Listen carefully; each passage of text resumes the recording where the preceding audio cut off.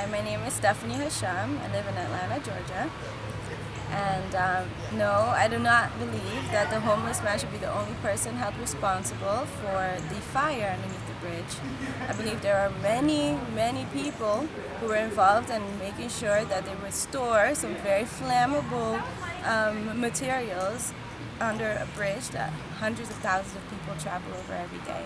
So it is an easy way out. I think the homeless man is a scapegoat in this situation, and I believe that the people who were in charge of, or the multiple people who were in charge of making that decision should consider their responsibility in this situation. Thank you.